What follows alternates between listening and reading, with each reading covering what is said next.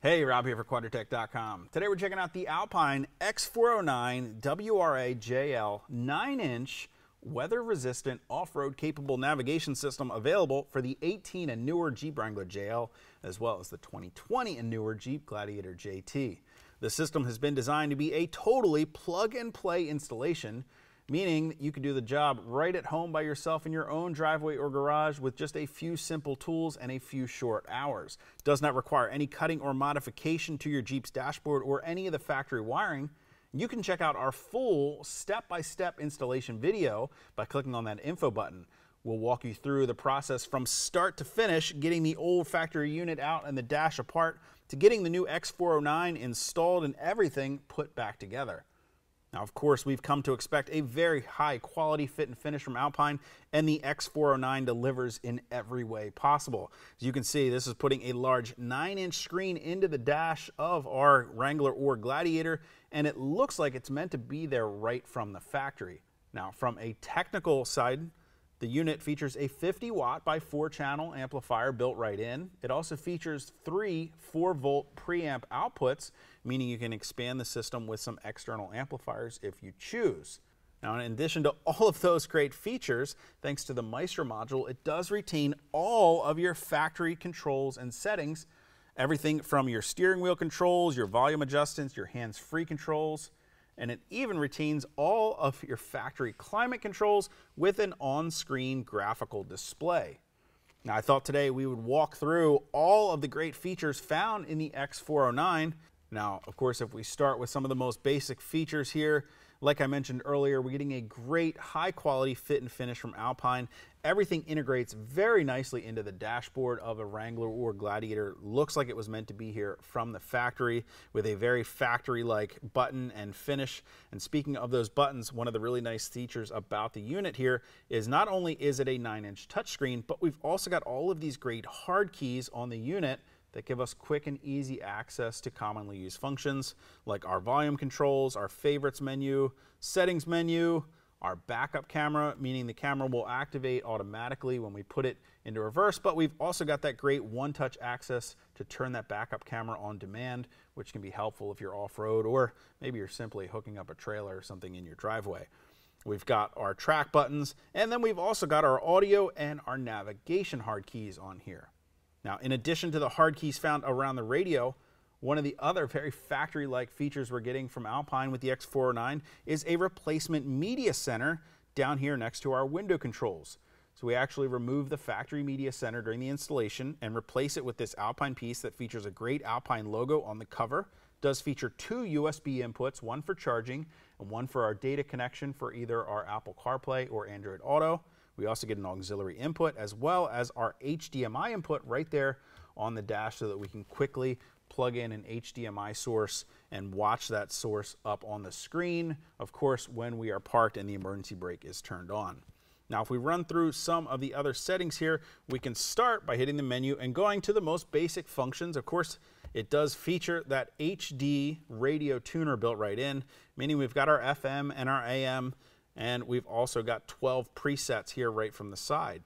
Now, the screen has been designed to be a very high contrast, easy to read screen, whether you're outside with the top open or with everything closed up. It's going to adjust to the lighting conditions to make sure it's always easy to read. It's also a low glare screen, which is going to help. And it's been designed with a tap and swipe interface, which is going to feel very familiar to when you're using a phone. If we tap the top of the screen, we can pull down all of our tonal adjustments and equalizer settings. From the side of the screen, we've got our presets, again with that swipe feature that feels very familiar. And then we can tap to the right and we can bring over our navigation. As you can see, they've even got a great split screen setting here to whatever audio source we've got playing and the built-in navigation. If we tap it once more, we're going to go all the way over to that navigation screen. And just like I mentioned earlier, if we're in that radio screen, well, we always have one-touch access to navigation by simply tapping that navigation key. Now, as you can see with our navigation up on the screen here, this is going to be our standard on-road navigation. It's going to function very familiar to any other navigation system you've used. The magnifying glass on the right there, it's going to bring up all of our navigation options so that we can input our destinations, saved locations, popular places, things of that nature. Now, if we tap over, this is where we're going to see some of those off-road features start to appear. We've got FunTreks trailheads loaded into the system right out of the gate, which means if you're close by to some off-road trails, well, you can pull those up right in the Alpine system. Now, if we want to check out some of the other off-road features, we can jump back to our menu screen here. And one of the first on-screen items that we see is our off-road button. When we tap that off-road button, well, we see the background of the unit change to let us know that we're now in off-road mode. If we jump back over to our navigation, well, now we can see the screen has changed just slightly. Now we've got our inclinometers up here in the top left and right corners, giving us our pitch and our roll readouts. We've also got a compass in the center, and we're going to get some other readouts that we can change here. We've also got an option to record our drive, meaning that if we're headed out into the backcountry, well, we can set up sort of a breadcrumb system where we can start to record that drive. And then when it's time to turn around and come back home, well, we've got a great reference point on here to help you navigate back to your starting location. Now, some of these other off-road readouts at the top of the screen are customizable as we can tap through them. So, of course, we've got our inclinometer. If we tap once, now we can see we've got our voltage readout as well as our latitude and longitude coordinates. And we tap it one last time, now we can see we can actually get a live on-screen readout of our tire pressures. So some very useful features when you're headed off pavement. Of course, once you get off the trail for the day, tap that off-road button again, put it back into the standard mode, and as you can see, all of those off-road specific features disappear, and now we're back to an on-road style of navigation. If we jump back to the menu, here we've also got our iPod audio, Pandora, SiriusXM, Bluetooth, and music, which is going to take us into our Apple CarPlay. We've got easy access to Apple CarPlay and Android Auto here.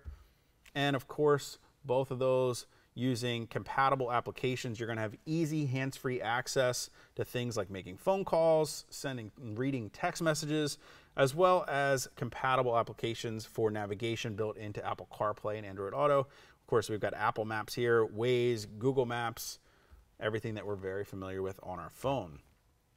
Now, some of the other cool things we can get here are our vehicle info page. Now, as we already saw earlier, we've got our climate control screen, but we've also got a customizable gauge screen here.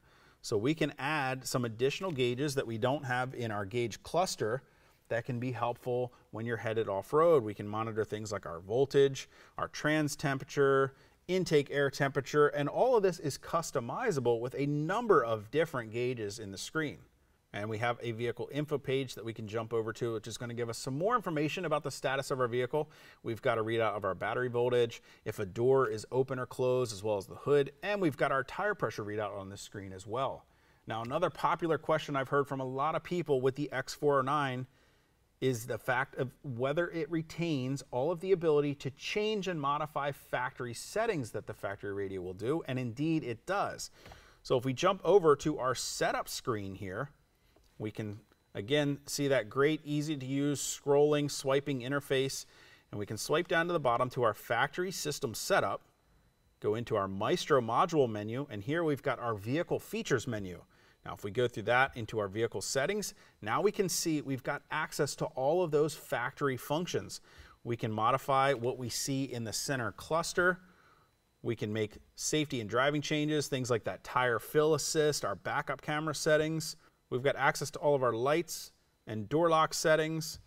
Our remote start and comfort settings are in here. And we're also going to see the ability to modify and set up our auxiliary switches if you've got the auxiliary switches built into your Wrangler or Gladiator from the factory. Of course, a very important menu to get to be able to set up what type of switch, as well as whether it's going to be a battery powered or a switched ignition source switch. So as you can see, Alpine has incorporated all of the factory functionality built right into the unit. One of the other really nice things here when you're using the unit, if you make any modifications to any of your climate control, well, you see that it's going to bring up our climate control screen for a short period of time, letting us know what's going on with the system. And then after a few short seconds, well, the system times out, taking us back to our last screen that was displayed before we made any changes to our climate system. Overall, Alpine absolutely knocked it out of the park with this system. From the fit and finish, making it look like this 9-inch screen was meant to be here right from the factory, to packing it full of a ton of awesome and very useful features and functionality. If you guys want to get more information or purchase an Alpine X409-WRA 9-inch weather-resistant off-road capable navigation system to put in your 2018 or newer Jeep Wrangler JL or 2020 or newer Jeep Gladiator JT, you can click that info button to head over to Quadratec.com. Of course, if you have any more comments or questions about the unit or how to get it installed or use any of the features, you can always leave those for us in the comment section below or contact us directly at any of the options on the screen. And you'll definitely want to hit that subscribe button so you're sure to catch all of our latest product reviews. Till next time, I'm Rob. I'll see you guys out on the trail.